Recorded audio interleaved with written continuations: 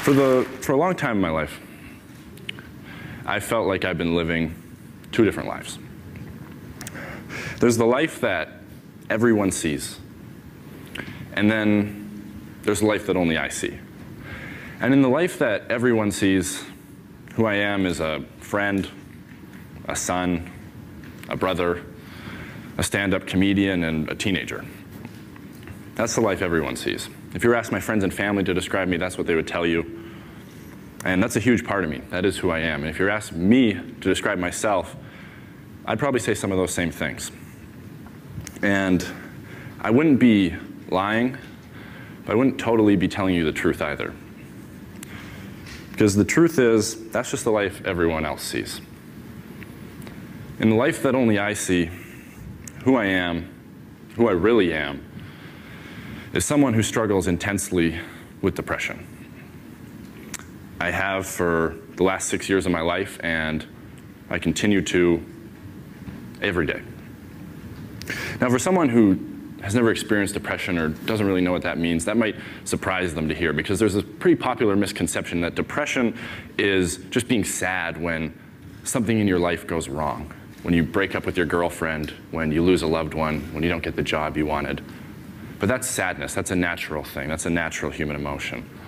Real depression isn't being sad when something in your life goes wrong. Real depression is being sad when everything in your life is going right. That's real depression, and that's what I suffer from. And to be totally honest, that's hard for me to stand up here and say. It's hard for me to talk about.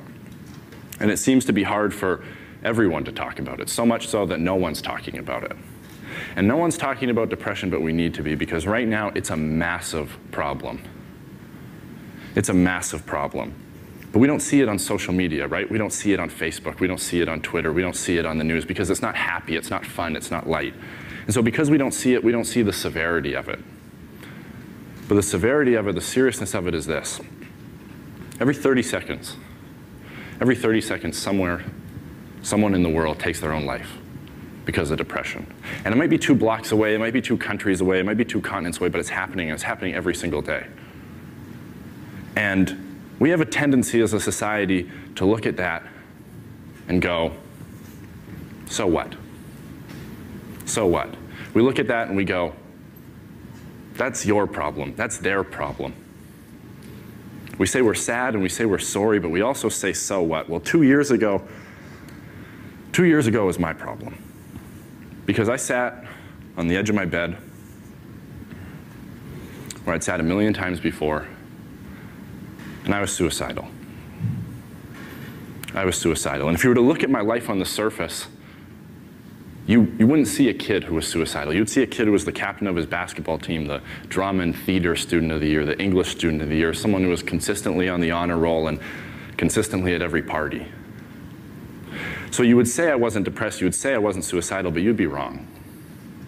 You'd be wrong. So I sat there that night beside a bottle of pills with a pen and paper in my hand, and I thought about taking my own life, and I came this close to doing it. I came this close to doing it. And I didn't. So that makes me one of the lucky ones, one of the people who gets to step out on the ledge and look down but not jump. One of the lucky ones who survives. Well, I survived, and that just leaves me with my story, and my story is this. In 4 simple words, I suffer from depression. I suffer from depression. And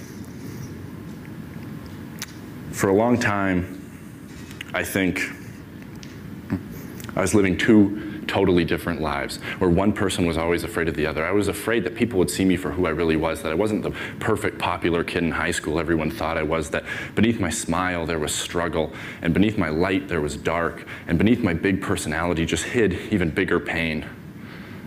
See, some people might fear girls not liking them back, some people might fear sharks, some people might fear death, but for me, for a large part of my life, I feared myself.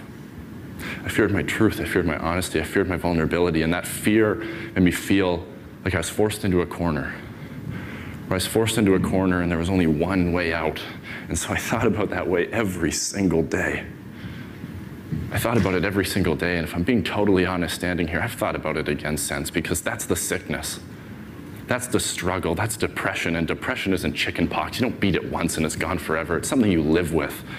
It's something you live in. It's the roommate you can't kick out. It's the voice you can't ignore. It's the feelings you can't seem to escape. And the scariest part is that after a while, you become numb to it. It becomes normal for you. And what you really fear the most isn't the suffering inside of you. It's the stigma inside of others. It's the shame. It's the embarrassment. It's the disapproving look on a friend's face. It's the whispers in the hallway that you're weak. It's the comments that you're crazy. That's what keeps you from getting help. That's what makes you hold it in and hide it. It's the stigma. So you hold it in and you hide it, and you hold it in and you hide it. And even though it's keeping you in bed every day and it's making your life feel empty no matter how much you try and fill it, you hide it because the stigma in our society around depression is very real. It's very real. And if you think that it isn't, ask yourself this. Would you rather make your next Facebook status say you're having a tough time getting out of bed because you hurt your back? Or you're having a tough time getting out of bed every morning because you're depressed? That's the stigma. Because unfortunately, we live in a world where if you break your arm, everyone runs over to sign your cast. But if you tell people you're depressed, everyone runs the other way. That's the stigma. We are so accepting of any body part breaking down other than our brains. And that's ignorance. That's pure ignorance. And that ignorance has created a world that doesn't understand depression, that doesn't understand mental health. And that's ironic to me because depression is one of the best documented problems we have in the world, yet it's one of the least discussed. We just push it aside and put it in a corner and pretend it's not there and hope it'll fix itself. Well, it won't.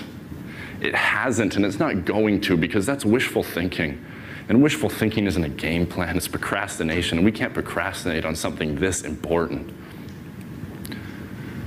The first step in solving any problem is recognizing there is one. Well, we haven't done that.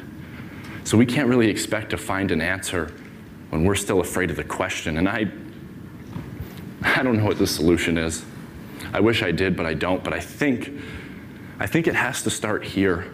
It has to start with me. It has to start with you. It has to start with the people who are suffering, the ones who are hidden in the shadows. We need to speak up and shatter the silence. We need to be the ones who are brave for what we believe in, because if there's one thing that I've come to realize, if there's one thing that I see as the biggest problem, it's not in building a world where we eliminate the ignorance of others.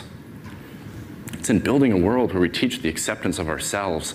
We're okay with who we are, because when we get honest, we see that we all struggle and we all suffer, whether it's with this, whether it's with something else. We all know what it is to hurt. We all know what it is to have pain in our heart, and we all know how important it is to heal. But right now, depression is society's deep cut that we're content to put a Band-Aid over and pretend it's not there. Well, it is there. It is there, and you know what? It's okay. Depression is okay. If you're going through it, know that you're okay, and know that you're sick. You're not weak, and it's an issue, not an identity, because when you get past the fear and the ridicule and the judgment and the stigma of others, you can see depression for what it really is. And that's just a part of life. Just a part of life. And as much as I hate some of the places, some of the parts of my life depression has dragged me down to, in a lot of ways I'm grateful for it. Because yeah, it's put me in the valleys, but only to show me there's peaks. And yeah, it's dragged me through the dark, but only to remind me there is light. My pain, more than anything in 19 years on this planet, has given me perspective. And my hurt's forced me to have hope and to have faith. Faith in myself, faith in others, faith that it can get better, that we can change this, that we can speak up and speak out and fight back against ignorance, fight back against intolerance. And more than anything, learn to love ourselves. Learn to accept ourselves for who we are, the people we are, not the people the world wants us to be. Because the world I believe in is one where embracing your light doesn't mean ignoring your dark. The world I believe in is one where we're measured by our ability to overcome adversities, not avoid them. The world I believe in is one where I can look someone in the eye and say, I'm going through hell. And they can look back at me and go, me too, and that's okay. And it's okay, because depression is okay. We're people. We're people, and we struggle, and we suffer, and we bleed, and we cry. And if you think that true strength means never showing any weakness, then I'm here to tell you, you're wrong. You're wrong because it's the opposite. We're people, and we have problems. We're not perfect, and that's okay. So we need to stop the ignorance, stop the intolerance, stop the stigma, and stop the silence. And we need to take away the taboos. Take a look at the truth and start talking. Because the only way we're going to beat a problem that people are battling alone is by standing strong together. By standing strong together.